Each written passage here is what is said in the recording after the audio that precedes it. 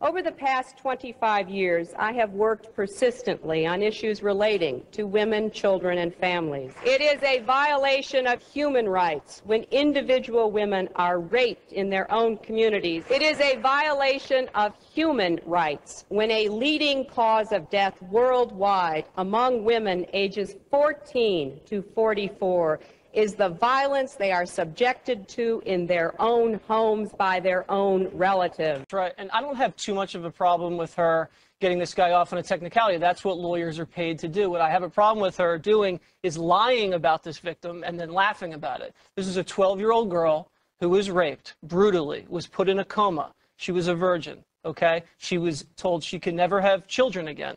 And what did Hillary Clinton do to this person when she said, this girl seeks out older men? She said, that's just a lie. She said, this person is mentally unstable. Also a lie. She said that this girl had made up rape claims before against people. That was a lie, okay? Hillary has a problem with unethical behavior and lying. We know this about her. Remember, she was terminated from the House Judiciary Committee investigating Watergate for unethical behavior. She lied about coming under fire in Bosnia by the snipers. And then she's spinning this tale about this video in Benghazi. She's got a real problem with telling the truth. I think this is going to be very damaging. But the media protects her. If you read the Washington Free Beacon's Matthew Continetti today, with Glenn Thrush, now Politico, when he was at the New York Daily News, was going to put this forward, and the editors, he said, buried it because they didn't want to hurt the cause. Let's look at Hillary's history with women. I mean, I know she's done a lot, Bob, but I mean, think about what she's done as well. I mean, we've had her leading the charge to smear Monica Lewinsky as this desperate, reckless slut. Do you remember that? Or how about when Juanita Broderick accused her husband of rape? Juanita allegedly came up and said, well, Hillary came up to me, confronted me, and tried to threaten me to keep quiet. Bob, if you're going to run on a campaign platform saying the other side's got a war against women, I'm the one. I'm your wartime consigliere on behalf of women to do what's best and fight for them, fight for women and children, then you bet you're going to get this kind of scrutiny. And it is relevant. And it's especially relevant that she brings it up 10 years later and her attitude about it. I quote, "Every survivor of sexual assault deserves to be heard, believed, and supported," end quote. This was apparently a quote from a speech she gave that went largely unremarked, but on Twitter it made a pretty big splash. Why? Because everyone instantly wondered, what about Juanita Broderick? Was she heard? And what about Paula Jones? Was she believed? Or how about Kathleen Willey? Was she supported? No. All were dismissed, vilified, and crushed by the Clinton machine with Hillary's consent. And what about Jennifer Flowers or Monica Lewinsky? It was apparently consensual in those cases, but Hillary certainly didn't seem to support them. Hillary's running hard on women's issues. Her website trumpets, quote, "I want to send a message to every survivor of sexual assault. Don't let anyone silence your voice. You have the right to be heard. You have the right to be believed, and we're with you," end quote. Got that? Hillary says, don't let anyone silence your voice, unless, of course, it's Hillary. This woman is by far the most famous enabler of a sexual predator in history. I don't know how the Republicans don't take this and turn it into a 99.5-yard kickoff return. You know, this is a very serious subject to me. I was a volunteer, a telephone volunteer, and then later chairman of the board of an organization called the Abuse Network that provided resources and information to women who were victims of rape and domestic violence. One of the key tenets of our training program was that women rarely, if ever, lie about sexual assault and rape. You've got to believe them at least until evidence proves otherwise. And for this alleged feminist, Hillary Clinton, to come out and essentially not only be a protector but an enabler of her husband's behavior is to say that she and all Democrats who support her are in effect saying to any of Bill Clinton's accusers, you know, she wanted it. She really wanted it. Bill didn't rape her. Bill didn't sexually assault her. She wanted it. And now she's recanting on that and falling back on that. If you did that to an utterly unknown college freshman and said, if anybody in the administration said about an 18-year-old girl, she wanted it, or did not stand up for her right to be believed when she claimed that she was sexually assaulted, that administrator would be fired from the university. Hillary Clinton should be jettisoned from the Democratic Party, if for no other reason than she is an abuser of women. And he tries to kiss me again. And the second time he tries to kiss me, he starts biting on my lip. Just a minute. He starts to bite on my top lip, and I try to pull away from him. And then he forces me down on the bed. And I just was very frightened. And I tried to get away from him, and I told him no. And I didn't want this to happen. But he wouldn't listen to me. Did you resist? Did you tell him to stop? Yes, I told him, please don't. He was such a different person at that moment. He was just a vicious, awful person. When everything was over with, he got up and straightened himself, and I was crying at the moment. And he walks to the door and calmly puts on his sunglasses. And before he goes out the door, he says, "You better get some ice on that." And he turns and went out the door. On your lip? Yeah. You're saying that Bill Clinton sexually assaulted you, that he raped you? Yes. And there's no doubt in your mind that that's what happened? No doubt whatsoever. Hillary Clinton's candidacy has always been built on the premise that she would win a disproportionate number of women's votes. Therefore, she has held herself out to be an advocate for women and girls. And of course, knowing the truth, that's the exact opposite of what is reality. Hillary Clinton has been an accessory after the fact in all of her husband's multiple sexual assaults and rapes. Now, I want to be very clear that we're not talking about Bill Clinton and consensual sex, mistresses, girlfriends, conquests, one-night stands, nor is this issue about marital infidelity or cheating or adultery. This is about something far darker. Bill Clinton is a Bill Cosby-type sexual predator, and he has preyed on multiple women when he was running for Congress, when he was Attorney General of Arkansas, when he was Governor of Arkansas, and when he was President of the United States. And rather than stopping this, and rather than just being an enabler, Hillary has been the point person in the cover-up of his sex crimes. Hillary has been the person who has terrorized, and let's use her word, bullied Bill Clinton's victims into silence, either to stop them from testifying in response to a subpoena or to stop them from going public. What kind of tactics would they use that were okayed by Hillary? Strong-arm tactics. Hillary is the person who hired the heavy-handed Los Angeles and Arkansas-based private detectives, including Anthony Pellicano, Jack Palladino, Ivan Duda, and these people use strong-arm tactics. Let's take the example of Kathleen Willey, who wrote the introduction for my book. Kathleen Willey was working in the White House as a volunteer in the social office. Kathleen Willey was very active in both of Bill Clinton's campaigns for president. She knew the president well. When her family ran into financial difficulties and she made an appointment with the president to ask for a paid job, what she got for her trouble was groped, assaulted in the Oval Office. For 2 years, she said nothing. But then when she received a subpoena in the Paula Jones controversy, the trouble really began. Her home was broken in and ransacked. Her car windshield was smashed. Her car tires were slashed with a nail gun. Her cat was murdered and left on her doorstep. Her children were threatened by name. A strange man dressed in black, Palladino, runs up to her and says, "Hey, how's your cat? Do you ever replace that cat? How are your kids? I saw him get out of school yesterday." Those are the kind of threats and strong-arm tactics that the Clintons are using. Give me a number. How many women do you think have experienced sexual assault at the hands of Bill Clinton and then being shut down like this, like what happened to Kathleen I could identify 24, but I think there are probably hundreds because the women that I interviewed, the women that I located, are terrified. Many of them have received IRS audits during the Clinton presidency. Now, I could be wrong, but I think one of the counts of impeachment against Richard Nixon was using the IRS against his political enemies. In this case, the Clintons misused the IRS. Nothing happened. This is really I think, primary issue to take down Hillary, because while her husband has assaulted these women physically, Hillary has assaulted these women psychologically. Here, only yesterday, Juanita Broderick, raped by Bill Clinton and bitten, savagely bitten by Bill Clinton when he was Attorney General of Arkansas, opened a Twitter account and started telling the story of what happened to her.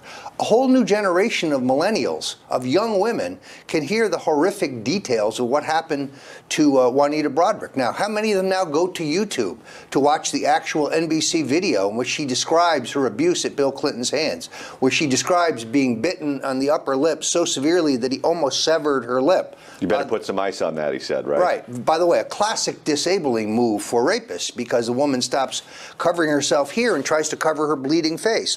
He used this on at least 3 of the women that I identify in my book. You've advised Donald Trump for many years. If Donald Trump called you today and said, how aggressively should I push this issue, and let's just say he is the nominee, and he's up on the stage with Hillary Clinton, they're at their podiums, should he take it to her face and say, this is what your husband did, this is what you're aware of, this is the behavior that you condoned and you enabled, and just bring it right to her in national television? I think it's the only way to beat her. Look, in a sense, this isn't about Bill, because Bill's not running for president again. Hillary is, and therefore it's Hillary's involvement, it's Hillary's activities. Hillary is the point person in the cover-up of Bill's sexual assaults. Hillary is the one who runs the campaign to discredit and destroy those who would stand up and tell the truth of what they suffered at the hands of her husband. It's Hillary who runs the Nuts and Sluts campaign out of the East Wing office of the White House to denigrate Monica Lewinsky. Now, even though the Lewinsky relationship is a consensual one, it's an inappropriate one. Bill Clinton seduces a 22-year-old intern, uses her as his personal humidor, and then Hillary seeks not to fix this, but to destroy the messenger, in this case, Lewinsky. And the guy who was orchestrating the campaign to say that Monica Lewinsky was a lunatic, that she was a stalker, that she was the one that was aggressively going after Bill Clinton and making things up, Sidney Blumenthal, is now back working on the Clinton campaign. Do you believe he's the point man handling these issues for Hillary Clinton yet again? There's no question about that. He's also, ironically, the same fellow who comes up with the idea of blaming the attack on the American mission in Benghazi on an anti-Islamic video that was shown one time in Turkey, where, by the way, less than 5% of the people are on the internet. So we now know that Sidney, although he was on the payroll of the Clinton Foundation, is the chief dirty trickster and henchman for Hillary Clinton. How hard was it for you to get these women to talk to you? It differs. Some of them are still reticent to talk. Some of them pointed us to things they had already said.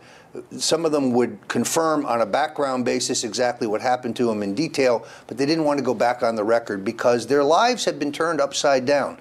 They have husbands, boyfriends who just want this to go away. They just want to forget about the fact that they were assaulted by Bill Clinton and then intimidated and bullied by Hillary. So the real answer is enough women will come forward to make a compelling case. Anyone who listens to Kathleen Willey, anyone who watches that video of Juanita Broderick has to be moved. These women have been assaulted and intimidated. And with all these explosive allegations that you've made in the book, you haven't been sued by Hillary, you haven't been sued by Bill, you haven't been sued by Sidney Blumenthal, and your publisher hired attorneys to put you through the ringer to make sure that everything was sourced and double sourced, correct? Yeah, I would welcome a lawsuit because that would give me the opportunity to question those suing me under oath about what's in the book. Oh, discovery would be fun. It would be fun. You can say anything you want about Donald Trump. He's never raped anybody. He's never assaulted any women. He has never bit anybody's upper lip. So I think that he is the only one with the courage and the fortitude to take it right to Hillary. And he's got to take it to her not only on this, but on the entire cross-section of her campaign. There are 3 elements of her campaign. 1, that she's an advocate of women and girls. I think we just devastated that. 2 is her tenure as Secretary of State. An unmitigated disaster. The region's on fire because of her policies. She is the one who helped depose our allies in Egypt, in Libya, and now they're trying to do the same in Syria, deposing people who are pro-U.S. and replacing them with the Muslim Brotherhood. And then, of course, there is the Clinton Foundation. The Clinton Foundation is a slush fund for grifters. This isn't a charity. This is a vehicle for the facilitation of multi-million-dollar bribes. So the greed, the stealing, the sucking of money out of the Clinton Foundation is going to be a very big issue. I think Donald Trump has particular standing here that nobody else has. You see, the Clintons conned him out of a contribution. Therefore, he's a donor to the Clinton Foundation. Therefore, he can file a lawsuit claiming that he was defrauded. After all, folks, I thought I was giving to charity. That's right. I didn't know they were going to steal the money. He can file a lawsuit opening up the entire Clinton Foundation for us to see the scam. More fun and discovery. Yes, indeed.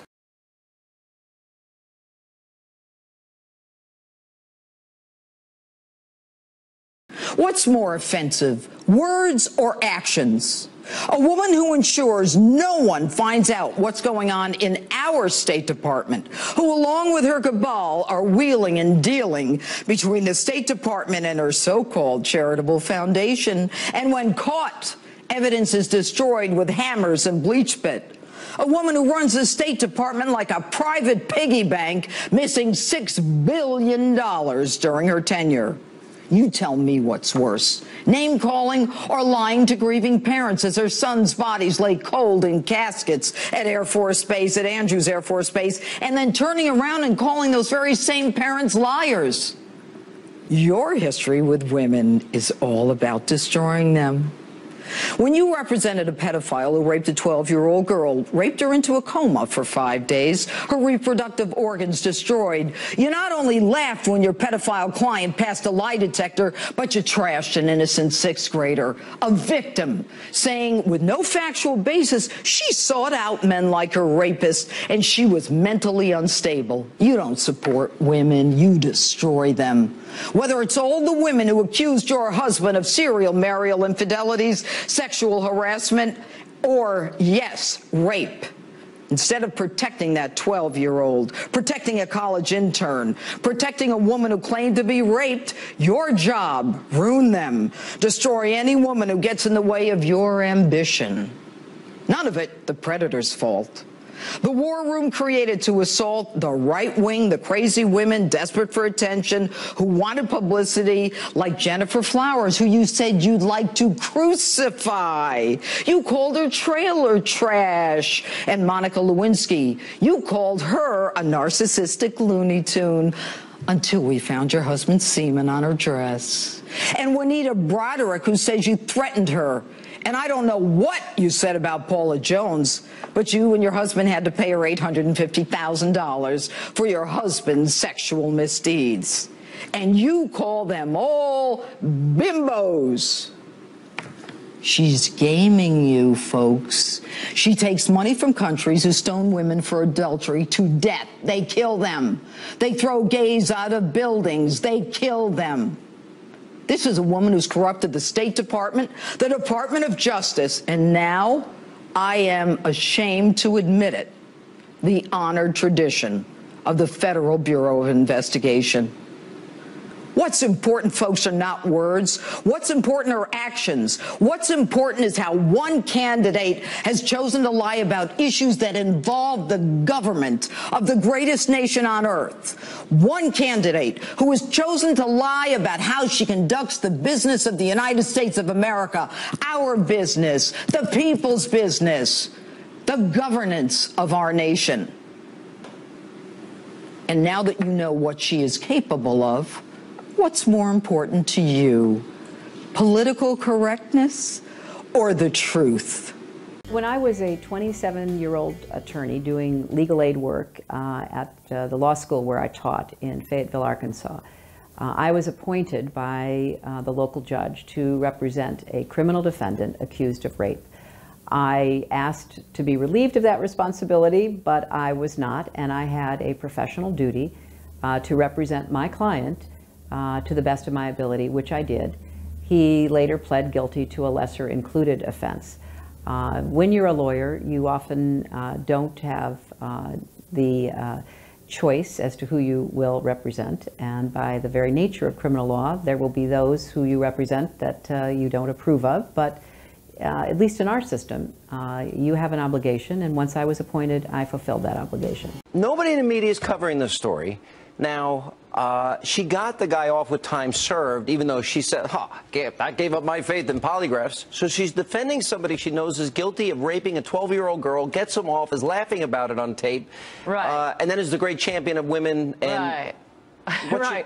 Well, first, it's going to go over well with normal people because it fits in with the whole idea, both of the Democratic Party and particularly the Clintons, that they are just con artists pretending to care about the little guy while they're using legal trickery to perpetrate injustices on the weak and powerless, which is what Hillary Clinton did here.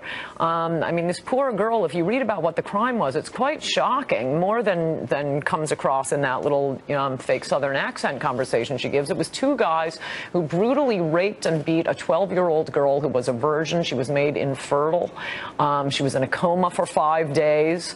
And Hillary Clinton not only defended this guy, do not believe what they are saying elsewhere, that lawyers are required to do this. You know, oddly enough, I am a lawyer. I practice law. I don't know any lawyers who have defended criminals. I mean, personally. She said she did it as a favor. You have to reach out to take these cases. No one forces you to defend, Ted Bundy. It's always the same lawyers doing it.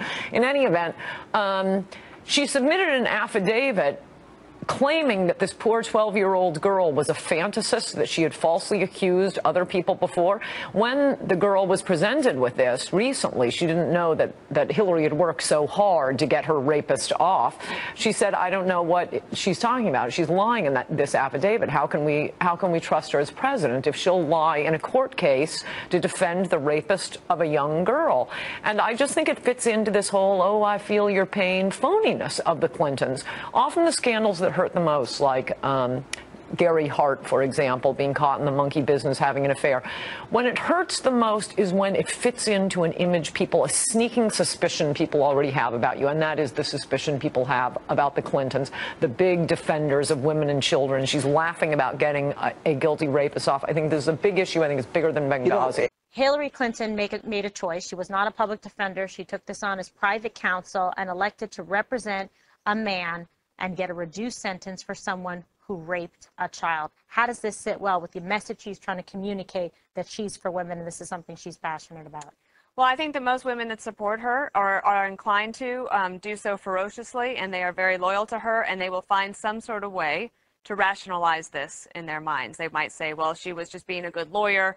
I don't know what they'll be able to say about it. One of the reasons this is happening is that Hillary Clinton is trying to have it both ways for almost too long. This actually has been known for some time, but it had been repressed by other news organizations. The Washington Free Beacon's Alana Goodwin finds the tape, she does the reporting, she puts it out there, and then what happens yesterday? The University of Arkansas bans the Washington Free Beacon from coming back because they forgot to fill out a certain form that they needed to fill out.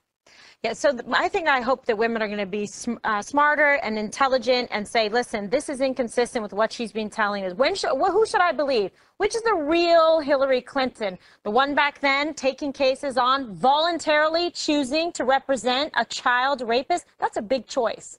I quote, every survivor of sexual assault deserves to be heard, believed, and supported, end quote. This was apparently a quote from a speech she gave that went largely unremarked, but on Twitter, it made a pretty big splash. Why? Because everyone instantly wondered, what about Juanita Broderick? Was she heard? Or what about Paula Jones? Was she believed? Or how about Kathleen Willey? Was she supported? No. All were dismissed, vilified, and crushed by the Clinton machine with Hillary's consent. And what about Jennifer Flowers or Monica Lewinsky? It was apparently consensual in those cases, but Hillary certainly didn't seem to support them. Hillary's running hard on women's issues. Her website trumpets, quote, I want to send a message to every survivor of sexual assault. Don't let anyone silence your voice. You have the right to be heard. You have the right to be believed, and we're with you, end quote. Got that? Hillary says, don't let anyone silence your voice, unless, of course, it's Hillary. This woman is by far the most famous enabler of a sexual predator in history. I don't know how the Republicans don't take this and turn it into a 99.5-yard kickoff return. You know, this is a very serious subject to me. I was a volunteer, a telephone volunteer, and then later chairman of the board of an organization called the Abuse Network that provided resources and information to women who were victims of rape and domestic violence. One of the key tenets of our training program was that women rarely, if ever, lie about sexual assault and rape. You've got to believe them at least until evidence proves otherwise. And for this alleged feminist, Hillary Clinton, to come out and essentially not only be a protector but an enabler of her husband's behavior is to say that she and all Democrats who support her are in effect saying to any of Bill Clinton's accusers, you know, she wanted it. She really wanted it. Bill didn't rape her. Bill didn't sexually assault her. She wanted it. And now she's recanting on that and falling back on that. If you did that to an utterly unknown college freshman and said, if anybody in the administration said about an 18-year-old girl, she wanted it, or did not stand up for her right to be believed when she claimed that she was sexually assaulted, that administrator would be fired from the university. Hillary Clinton should be jettisoned from the Democratic Party, if for no other reason than she is an abuser of women. Well, that's their secondary position, to be fair, Scott. Initially, they said they're liars, that there was no sex of any kind. They said that about Jennifer Flowers. They said that about Paula Jones. And it wasn't until much later that Bill Clinton finally admitted that there was a relationship going on with Jennifer Flowers, for which they trashed her in the press for a long time. And that's just despicable. I mean, what Republican could or would get away with that? I mean, what happens to Republicans when there are allegations like this is that they are shamed and run out of office. But somehow, this former president of the United States, who is such a despicable character that he almost ironically names his own dog Seamus. By the way, that's the name of his dog, is Seamus. He is an abuser of women. His wife wants to be president. She's protecting an abuser of women. And every woman in the country ought to reject this, ought to despise this for what it is. It's sexism, it's violence, it's assault, it's hatred of women. The victim, who is now 52 years old, is speaking out to the Daily Beast and saying that one of the most famous women in the world put her through hell. She also has a message now for the former Secretary of State. You lied on me. I just realized the truth of it. It's hard back in 06 after I got out of prison. I just studied a little bit. I realized the truth now, hard of what you done to me. I said to the other man, you're supposed to be it for women? Do you call that for women? What you done to me? And I heard you on tape laughing. Mrs. Clinton seems to admit she knew the defendant was guilty. Took a lie detector test. I had to tolerate. And she passed. She forever destroyed my faith in tolerance. But the victim says her life was ruined as well, and now says she's ready to stand up.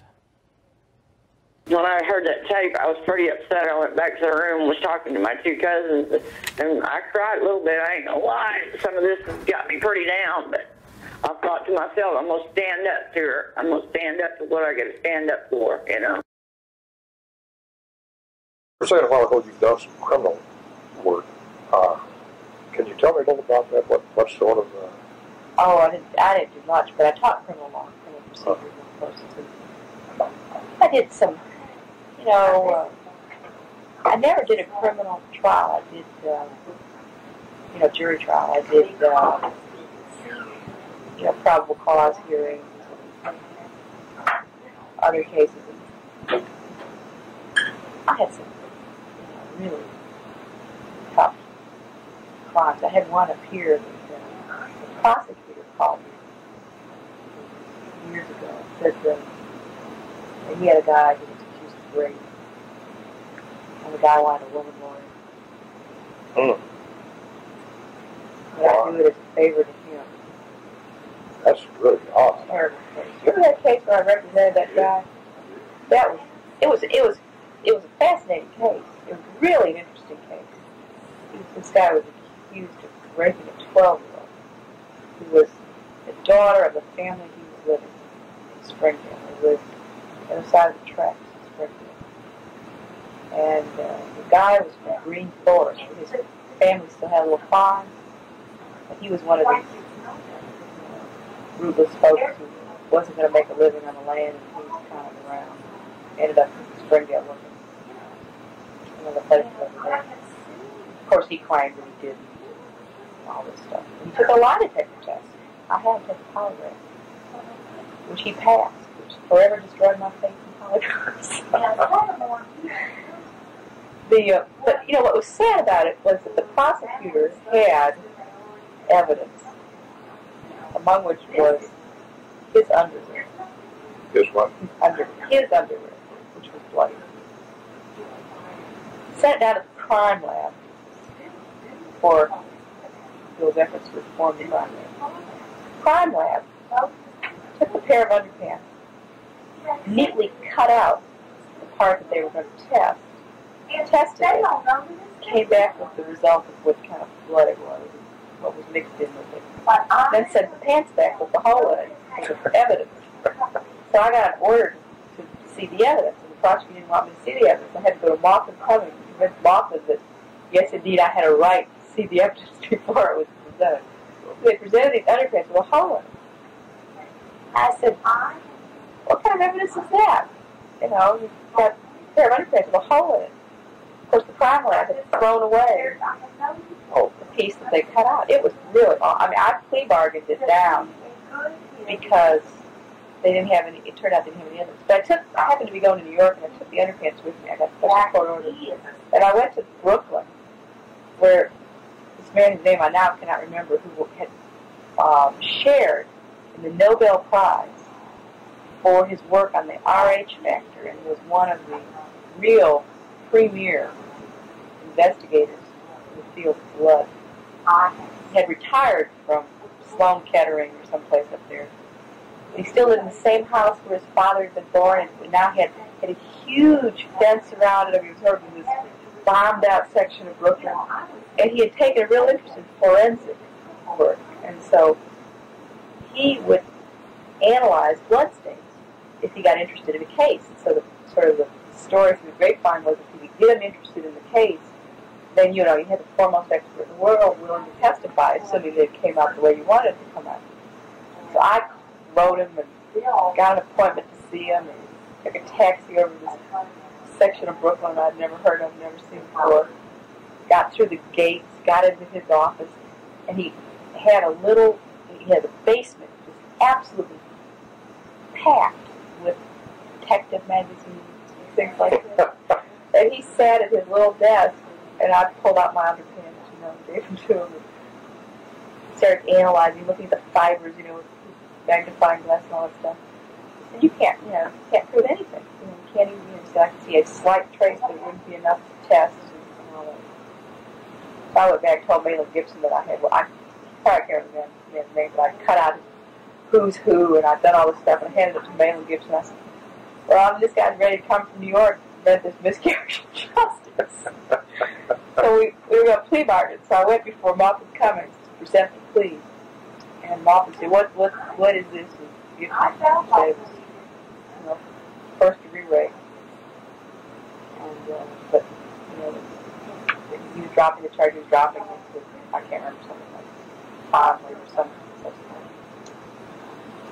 So Moffitt had to, under law, he was supposed to determine whether the plea was factually supported. Moffitt asked me to leave the room while he examined my client so that he could find out his factually supported. I said, Judge, I can't leave the room. I'm his lawyer. So I know, but I want to talk about this in front of you. Oh, God. Really? Yeah. So that was Moffitt. I had a lot of fun with Moffitt.